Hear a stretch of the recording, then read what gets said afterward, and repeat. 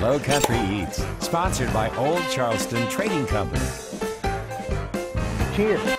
We are back in the kitchen at Wiki Sandbar with Chef Jason Dupree, who is going to do something for us today that I'm not sure you can find anywhere in the Lowcountry. We are doing their signature Spam slider. The main components are brown sugar, thyme, a little bit of smoked paprika as well, just to give a little counteracting flavor with the saltiness and the sweetness as well. So here we have the Spam that was cured for about 24 hours. Now we're just trying to produce a little bit of caramelization on the Spam. Lightly sear for our plate up.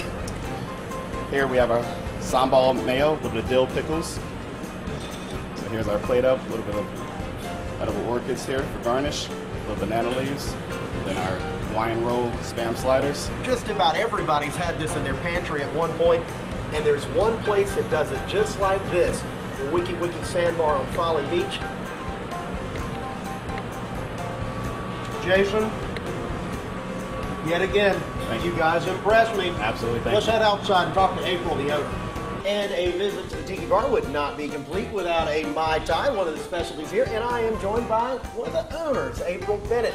April, what a cool spot you have here. First thing you see when you walk in the door, you're greeted by this giant octopus. You do a Dole Whip here. We do. We have the Dole Whip, which started in Disney World in Hawaii, and we can have it for kids, and we also add rum to it for the adults if they want to enjoy it also.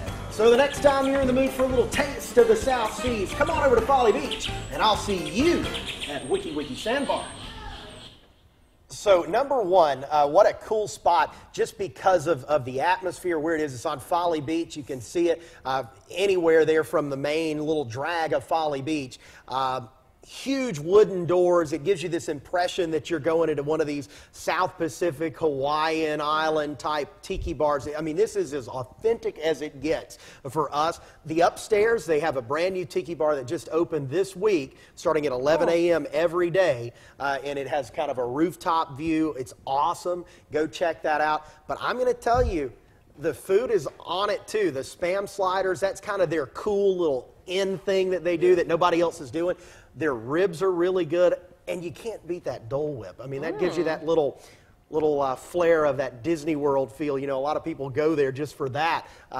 April was telling me that that's one of their big hits with the kids, and they have an adult version of that as well. Makes it the happiest place on Folly. Yeah, absolutely. That's right. Are we going right. to get a taste of the tropics or anything? It's going to be warm today. This morning That's we're in the good. upper 60s, low 70s. Let's show you what it looks like right now, Folly Beach. Some